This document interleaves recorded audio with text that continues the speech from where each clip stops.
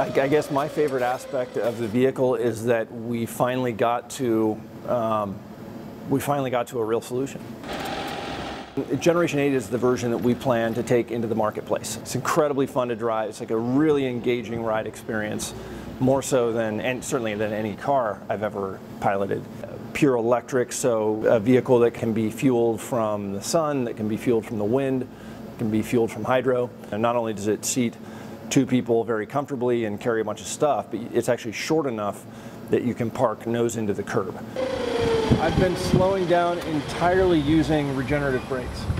Being able to have that really, really engaging riding experience and knowing that we're also being the best that we can be in terms of environmental stewardship, that's a really great combination. That's really what we were shooting for.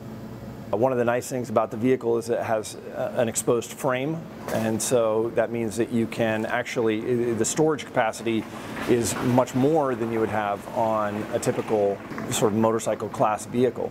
The purpose of the Arcimoto product is to solve the kind of driving problems that people have every day, like going to work, going to the grocery store, mostly by themselves, sometimes with another person, but do so in a way that's just an order of magnitude more efficient. Very excited to sort of share the produce of really just a ton of work by a number of really, really dedicated, passionate folks with Eugene and then with the world.